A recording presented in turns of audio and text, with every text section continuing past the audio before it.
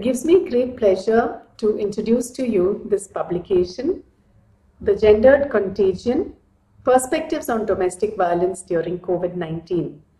This is a collaboration between the Center for Women in the Law and the Law and Society Committee, both at the National Law School and the Leaflet. It begins with a short foreword by Justice Prabha Sridevan, where she turns the critical lens onto law and society and looks at the pandemic for what it is. Senior Advocate Indira Jaising and fellow editor has written a very important piece reminding us of the trajectory of the law. She goes back to the basics, to the time before a domestic violence law, talks about the importance of a domestic violence law, points out the gaps during the pandemic where it has failed, and takes us on towards a future trajectory where the law should go to deal with both the pandemic as well as the future. The publication itself is divided into 4 parts.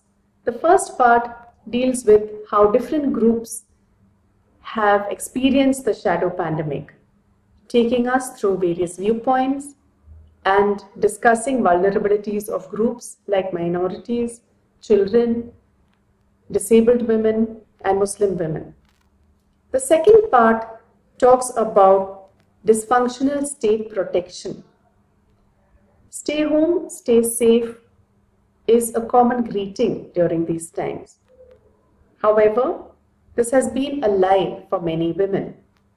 This section exposes that lie and points out the many gaps to different systems and how we have failed to ensure the protection of rights of women, children, and other groups. The third section deals with queer vulnerabilities, a group that has not received much attention during the time of the lockdown. It also points to the blind spot that we have in our laws and in the way we tackle violence, both domestic violence as well as community violence. The fourth part looks at our neighbors. We see that Pakistan, Bangladesh, Sri Lanka, Nepal, the Maldives have all had similar experiences. And this part, Notes from the Neighborhood, shows us how similar we are and that these struggles are common ones across the region. Let me now quickly introduce my fellow editors. It's been wonderful to work with Ms. Indira Jaising, Senior Advocate and Human Rights Lawyer, founder of the Lawyers Collective, and an inspiration to many of us working in similar areas today. I'm grateful for some of the alumni of the National Law School who joined us as editors. Akshat Agarwal, legal and policy researcher working with an independent think tank in New Delhi at the moment. Manisha Arya, working as a judicial law clerk and researcher at the Supreme Court of India. Vani Sharma, a lawyer practicing in Delhi and passionate about women's rights and family law.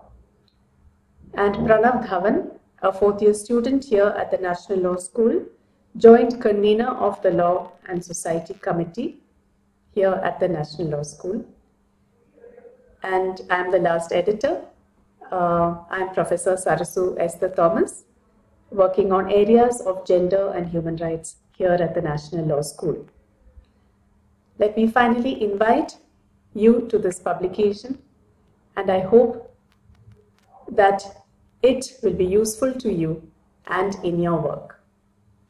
Wishing you all the very best.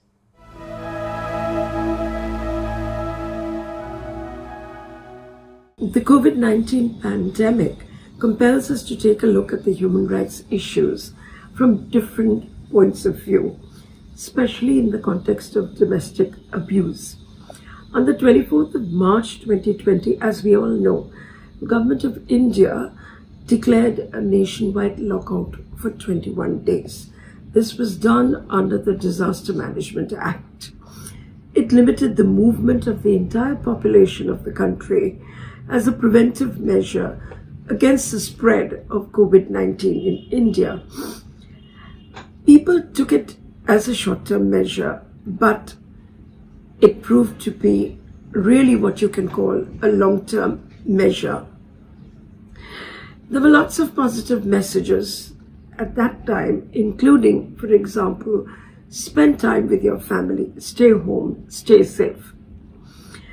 No one imagined in their wildest dreams that this message for some women could mean something that was far from being safe.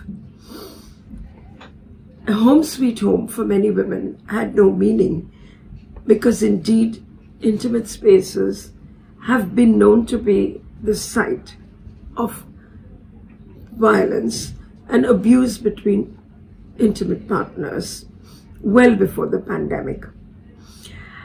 Within a fortnight, there was a 100% increase in the number of domestic violence cases. This has been reported by the National Commission for Women. While this might sound like a daunting figure, the actual figures can be much higher because women don't report domestic abuse. Far less would they have the ability to report it during a lockdown.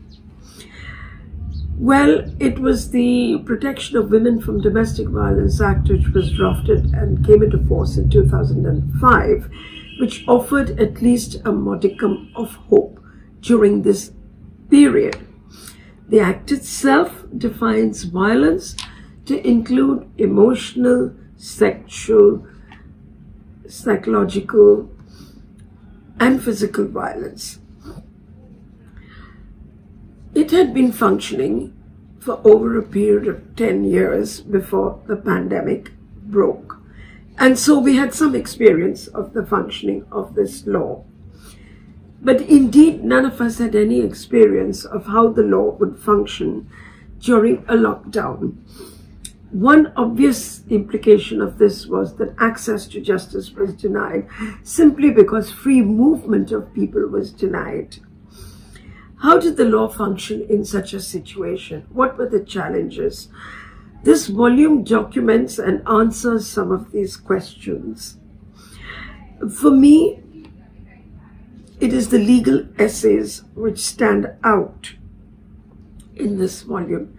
Sangeeta Rege has documented how service providers were declared an essential service and therefore allowed free movement during the lockdown in order to be able to reach a victim of domestic violence when the victim herself could not reach the service provider or the court.